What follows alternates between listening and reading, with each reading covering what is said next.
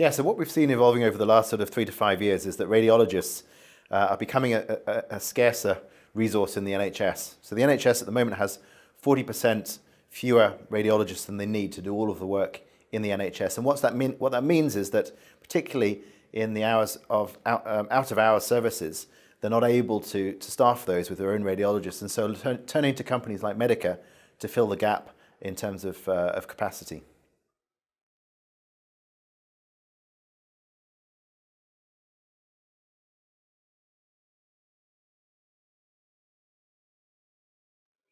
So we saw in the first half across the business an increase in our revenues by 36% year on year and an operating profit level of 46%. So strong first half performance.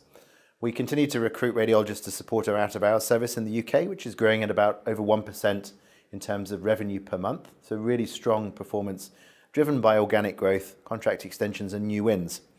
Where we had some challenges in the first half was really around managing to get enough elective capacity to service all of the demand possible. And that, I think, was due to radiologists taking a lot more annual leave in the first half of the year than we perhaps expected, and also doing more to support their own hospitals. So what we're doing, to answer the question in terms of increasing our capacity, is we're looking obviously at bringing on more radiologists to help us, but also looking at how we can improve the productivity of the radiologists that work with us. And that's down to investments in systems and processes.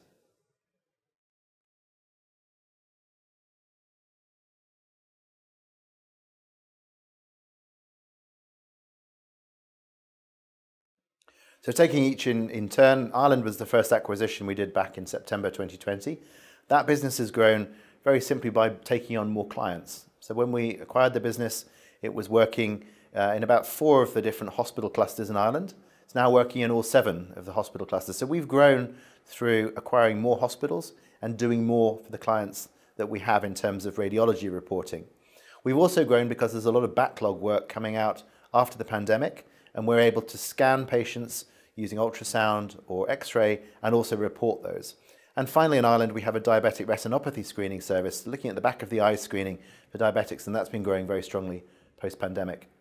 In the US, that's also the business has been growing very strongly. We've put in a new management team since we bought the business, and we've particularly invested in business development and also in developing our systems. And we're seeing very good growth year on year in that business since we bought it. So in both cases, I think they're in markets that are growing at double digits, and we absolutely see that as sustainable growth going forward.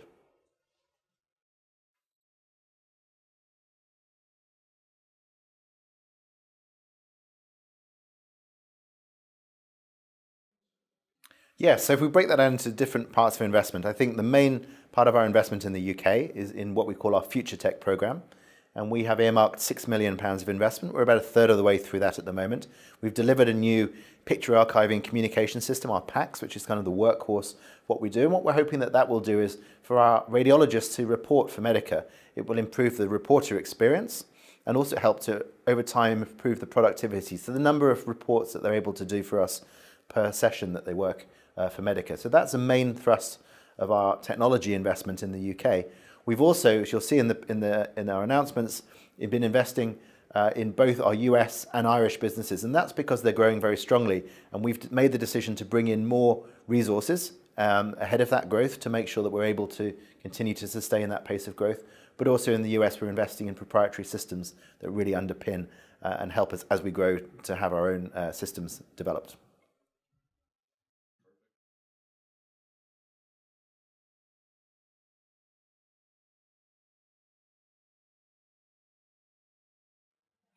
Yeah, so in terms of M&A, I think you're right. Both of the deals that we've done to date have been well integrated, and we've shown performing well in terms of growing revenue. Going forward, what we've said to the market is that we're absolutely focused on looking at opportunities to grow the scale of our clinical trials business. So RadMD is a great business and a really exciting market, but it's still quite small, and we want to absolutely grow through acquisitions, but also organically to continue to take advantage of that really exciting market.